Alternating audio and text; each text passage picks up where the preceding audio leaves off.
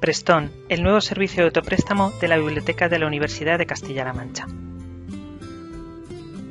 Lo primero que debemos hacer es descargar la aplicación en el Apple Store o en Google Play.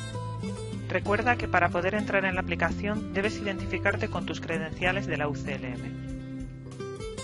Para poder llevarnos un libro en préstamo, abrimos la aplicación Prest.ON, pinchamos en préstamo, elegimos el libro que deseamos retirar y acercamos nuestro dispositivo a la parte trasera del mismo.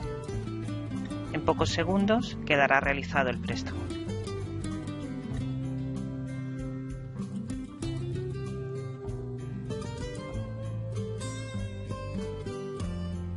La aplicación Prest.ON también nos permite devolver los libros sin tener que pasar por el mostrador.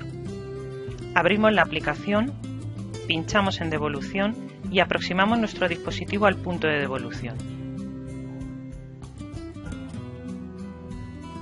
A continuación, acercamos el móvil a la parte trasera del libro.